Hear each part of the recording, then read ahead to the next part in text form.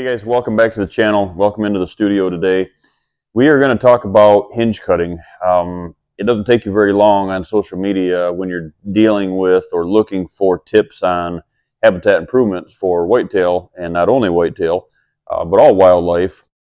But it doesn't take you very long, right, when you're surfing around looking for that information to find information about hinge cutting that is attached to that. That is great. It does work. I'm not one of the guys that's going to tell you to not hinge cut at all. But over the years, I have learned a few very important pieces that have got me into trouble years ago. It's kind of that school of hard knocks, right? So we're going to talk about hinge cutting today, guys. The top 3 hinge cutting fails. First and foremost, we didn't label that on here, but first and foremost, the first safety or the first topic that we should talk about is safety, right? Hinge cutting is a great tool, but hinge cutting sadly sometimes leads into missed deer seasons. And why is that? The reason for that is if you don't have the experience with a chainsaw, err on the side of caution. Hinge cutting is not anything to mess around with. I find each and every year that folks try to tackle too large of trees. You know, a 6 or 8 inch tree, 10 inch tree, 12 inch tree, are your targeted size when you're hinge cutting, right? When you're making these bedding areas and habitat pockets and stuff. When you're tackling those big trees, things can go south in a hurry. So I highly recommend either having someone that has saw knowledge, cutting those big trees down to release that canopy first and foremost before we even get to this point, like we talk, right?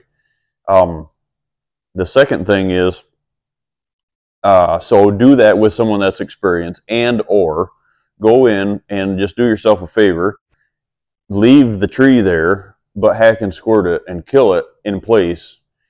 The piece of that is we want to make sure that we're using the correct correct herbicide for that application. The one that I have found, and I share that with my clients through my habitat book, and here on the channel we talk about it, is the Craig Harper cocktail. So Doc Craig Harper, he's actually worked with many people around the country. He's got that forestry background, and they have found a cocktail, Craig Harper's cocktail, right, that kills pretty much all species. A lot of stuff out there is going to kill one and not the other. That seems to really kind of, you know, nothing walks away from it. So make sure safety when if you're going to do that with the herbicide, make sure you've got protective gear on, headgear, hand gear, go the extra mile. That stuff is nothing to mess with. But it's an easier and more safer project instead of trying to hinge cut too large trees. If you're not familiar with the term barber chair, you will be when you start hinge cutting. Use caution. The hinge cutting is all great, and all of this stuff might work, but it doesn't going to do you a bit of good if you can't experience it this fall. Safety first. So before we even start the video, make sure that's a key piece of the puzzle. So those large trees, you know, like we said, hack and squirt them, have somebody else have you take them out, have the logger take them out. I'm not a big fan of just killing a bunch of trees in a bedding area if there's log value to it. But the sad reality is, if you're on a property that isn't ready for logging, your logger's not going to come in for a dozen trees, you know. So what do? Do you wait 5 years, or do you get rid of those big trees? A lot of times it's best to cut them cut them down if you've got a way to use them for firewood, or got a way to get them out so folks can use them for firewood. That's the best. You know, I'm not just a fan of going in and killing a bunch of trees for no reason, but every situation, every property is different, right? So if you do get into those situations, make sure 2 things before we even start this. Safety first, and you have to release the canopy. If you don't release the canopy before you even worry about trying to complete hinge cutting or bedding area projects, your hinges are going to die. Your sunlight is not going to get to them, and they're going to die. The next thing that's going to follow that is you're going to realize a year from now that they're dead. or they're not growing. So you're going to try to cut the trees, bigger trees down to release the canopy, and you're going to crush them anyway. So I teach that all the time. You've heard that time and time again here on the channel. Make sure you release that big canopy first. So when we're talking about the hinge cutting process itself, three big things that jump out to me that I see time and time again that are, and I'm just as guilty of as anyone, you know, fails, right? Hinge cutting fails. So the number one thing, guys, that we want to stress and we want to really work on here, the really, you know, have a lot of folks start really connecting, is the access. Don't hinge cut on your access. The term edge feathering right now out there in the world is getting a lot of folks in trouble, because edge feathering is great if it's used in the right spot. Edge feathering usually can be connected to hinge cutting. So if you have popple or that you're taking out along a food plot, you're trying to let daylight in from that southern exposure, a lot of times edge feathering is just kill cutting, right? But all species specific. But if you're hinging that stuff and you can hinge it a little bit higher and you can get the top of Osage orange and stuff like that to go down, you're making a visual screen, right? A more natural looking visual screen to make soft edges. That is not what you want to do on your access. Anytime that you bring a tree through hinge cutting, you bring the top of the tree down, whether that's low hinge or, you know, a risky high hinge. Anytime you bring that foliage down to the ground, you're creating food. If you create food, create side cover, you're going to create bedding. So this example number one here, guys, is near bedding. Hinging is a big X, right? Don't hinge on your access. If you're going to hinge them and you have to do that for kind of a blockade, right, or blockage, make sure that you return to these areas and you take the herbicide and you spray that herbicide on those stumps so you kill the tree. Part of that is, though, a hinge, hence the reason we use it, right? A hinge is very attractive for a deer to bed next to because it has that inviting top. It's got side cover. The hinge is sometimes just at their face level when they're coming into it. Hinge cutting is very inviting, right? Done right, if it's not done too much. So if you place that stuff on your access, you are inviting potential bedding to that. So these red lines are what a lot of folks will go through and hinge, you know, away and kind of do that edge feathering and block that off. So you can, the blue line, the X's, the black X's are the stand locations, right? Just as a representation. And that hinge cutting is done along there to block the deer from wanting to get down through there. And also the thought process is so you can use that screening, right? That edge feathering or that natural screening. Not something that you want to do, guys. I fix a lot of those every year. I walk onto a lot of properties where I recommend the clients fix them every year. So the way to cure that is, if you are going to hinge or have to hinge, feel that you need to hinge to make a better blockade, make sure that you're running these parallel, not perpendicular, but you're running them parallel to your access. Deer do not like to be cattle shot or in a cattle chute, right? Do not put them perpendicular, put them parallel. It creates a tunnel. Deer do not like, smaller the tunnel, the worse, right? So if you're putting these on that core side, you're going in here and you're putting these trees parallel, you create, all of a sudden you start creating this cattle chute effect, right? Make sure that, you know, if there's holes in there that they're getting through, you can lay another one in. If you're going to hinge it, make sure you go back through and you spray the stumps so they're dead. Problem with it is, it's still very attractive. So make sure that you err on the side of caution there. I'd rather see you kill cut them than hinge them. Biggest thing is, guys, parallel to your access and parallel into your stands.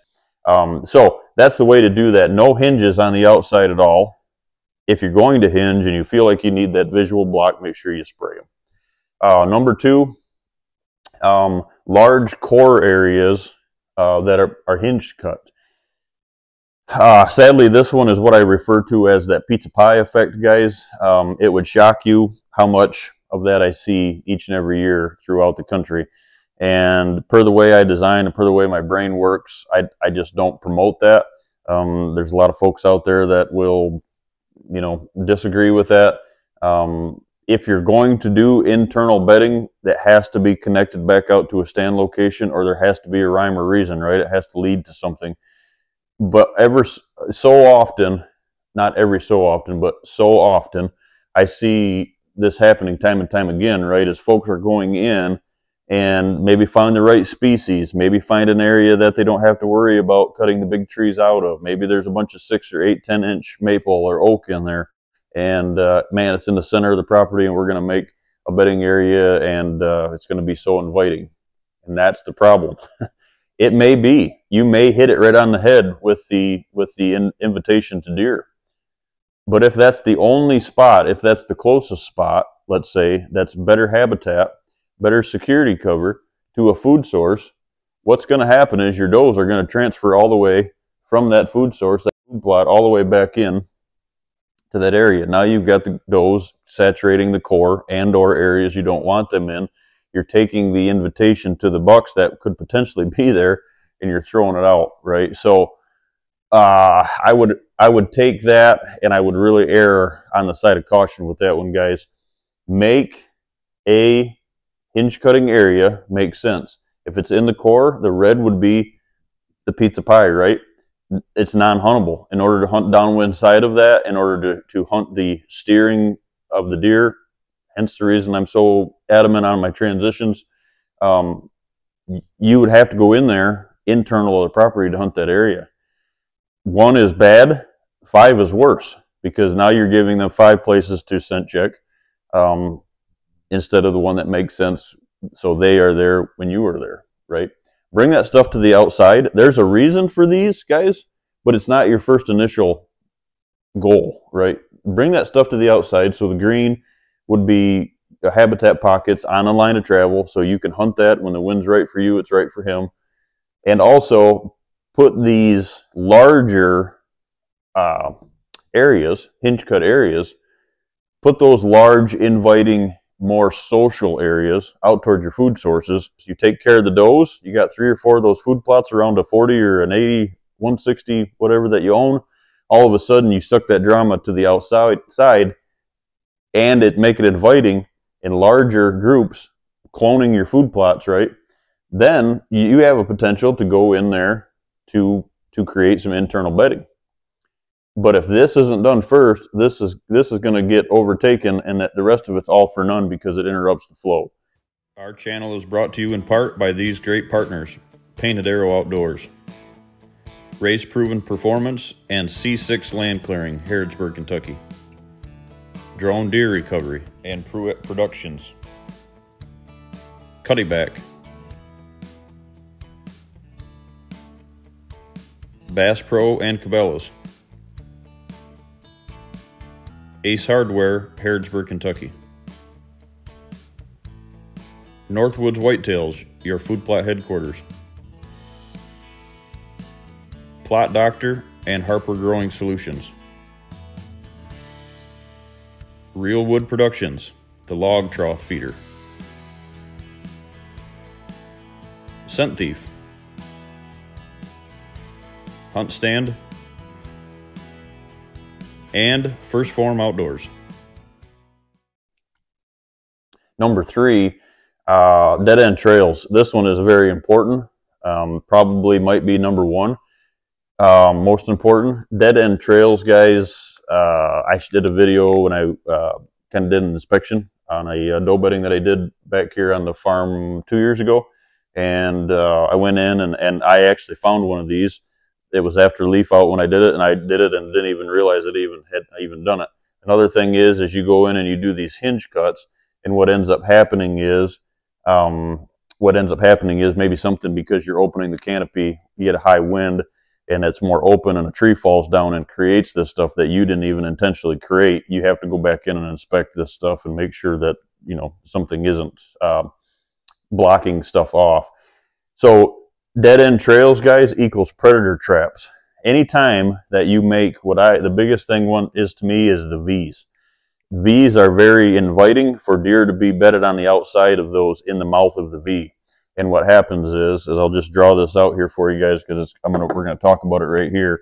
The V would be it's having a tree, a stump here in hinge cutting the top. So it's this way. And then having another one here. And then you hinge cut the top and the top's a join. And now you have this V in here, right? This V, you'll find a lot of times is these beds are in here just like that. Man, it's inviting for them. The problem with it is, guys, when predation comes in this bottom spot right here, hopefully these hinges are high enough that they can get out underneath them. If they're not, they drive them right into here, and all it takes is just about 1 second of getting checked up, and them darn coyotes are on them. So if you do find yourself making one of these on accident, it takes 10 seconds to cure it, right? You go in there with a chainsaw and you lop them limbs off and you poke a hole in there. So it doesn't have to be just only a 3-4 foot trail, 2 foot trail, whatever the case is. Now if they're bedded in here and this predation comes in, they've got 360 degrees worth of out that they can get gone. So make sure that's something that you're watching. So over here, I just illustrated that, your access down.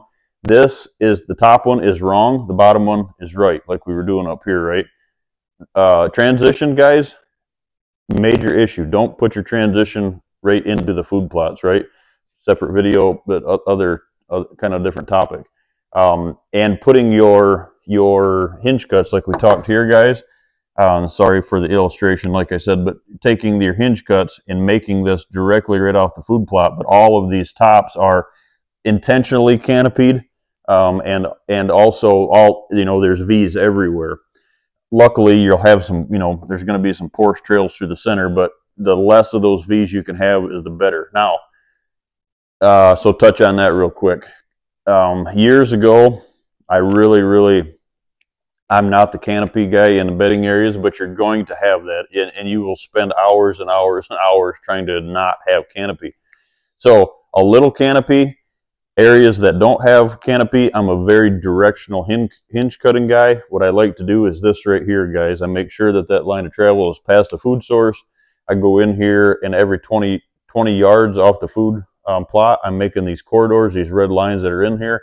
So what you're making, guys, is you're making these cubicles right here, probably 20 yards by 20 yards, right? You're making cubicles, so when they're in there, them deer only have to take 5-6 jumps, and they're on one of those trails for the food plot, out the back, whatever, so they can get out if predation comes in. But instead of these V's, I'm taking these trees and I'm trying to directional hinge cut them away from the line of travel. And what it does, it puts a lot of focus on the transition. Now, you're going to get into these areas where not all these trees are going to be always lean that way.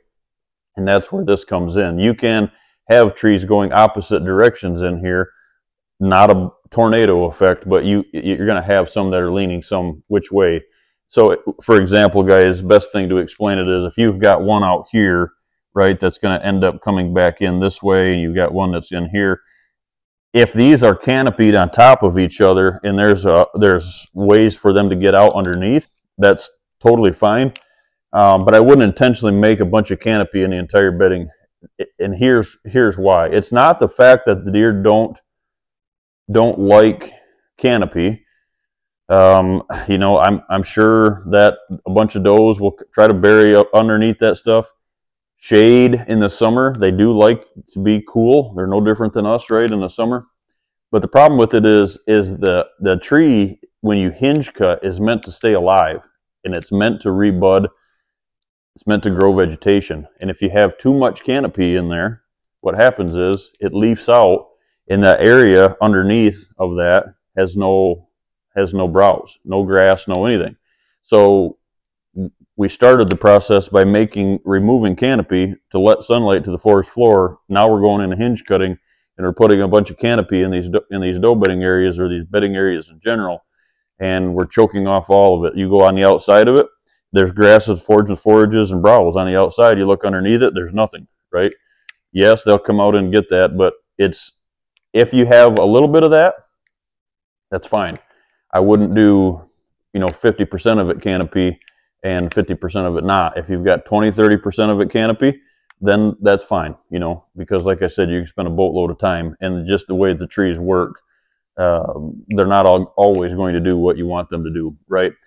First and foremost, like we said, guys, be safe.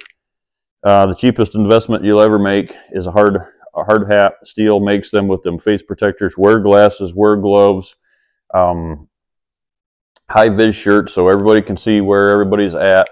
I wear the chaps. I don't know how many cuts I've got in those darn things. The more tired you get, you're letting the saw down.